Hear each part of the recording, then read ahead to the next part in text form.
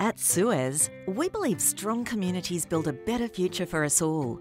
Since 2013, the Suez Community Grants Program has supported organisations and projects across Australia, providing individual grants to community groups to fund social and environmental projects that contribute to a stronger community and healthier environment. Here is just one of their stories. Hi, my name's Steve Fleischman. I'm the Farm and Community Engagement Manager here at Mamre Farm, where for over 25 years we've been running programs with refugees, youth, and people with a disability to help them integrate better into the community. In our gardens, we're growing a whole range of different foods from different cultures. We have some Burmese farmers who are growing a lot of rosella, which is a type of hibiscus. They eat the leaves because they like that sour flavour, and we're harvesting a different part of the plant, so the flower buds, and turning that into jam, which is a product that we can then on-sell.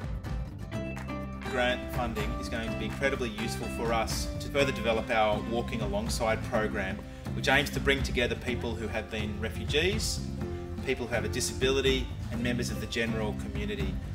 And they get together and have conversations around food, and we cook food, and then that gives them skills and experience which they can then take out into the community. Ultimately, Mamre House is trying to be as progressive as possible with the way we bring different communities together, people with a disadvantaged background, and not see them as disadvantaged, but look at the opportunities that those communities have to grow and to move forward. The Suez Community Grants Program is just one of many ways Suez is active and engaged in the communities in which we live, work and deliver our services, helping them to shape a brighter tomorrow. To find out more about the Suez Community Grants Program, please visit our website or contact our team today.